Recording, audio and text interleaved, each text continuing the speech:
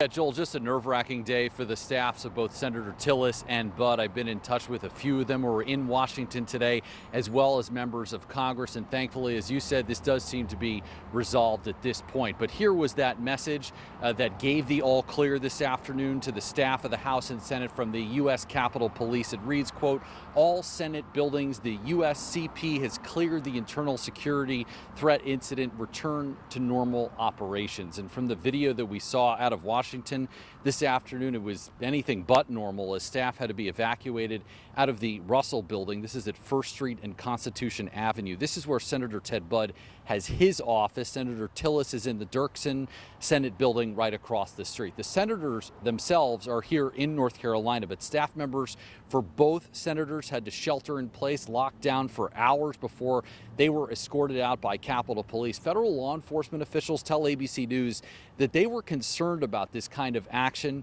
which is called swatting, because of some online chatter. House members told me this afternoon that their staff was also locked down, sheltered in place, but the all clear was given and they have resumed to just normal operations. Joel, though, certainly more security patrolling both chambers of Congress this afternoon, and you better believe for a few days after that. Back to you.